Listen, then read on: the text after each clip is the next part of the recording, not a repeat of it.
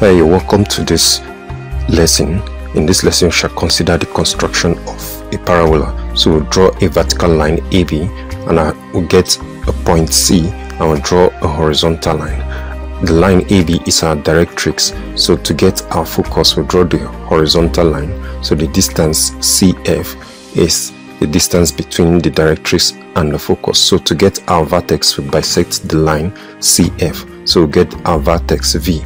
So to start the construction of the parabola, we'll bisect the line VF. So that we'll get our first point, which is 1.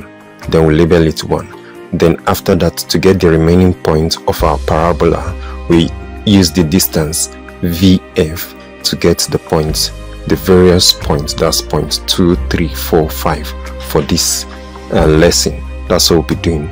So after doing that, draw a vertical line that will be passing through each of these points.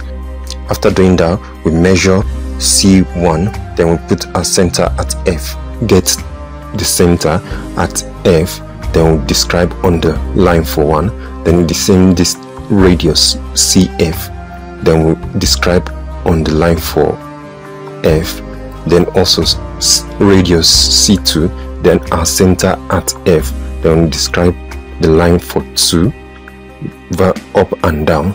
Then we repeat the same process for 3, 4 and 5. That's getting distance C3, then our center on F.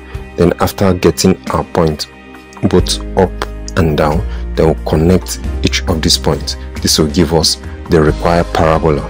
Thank you for watching this video. Ensure to subscribe to this channel. Thank you.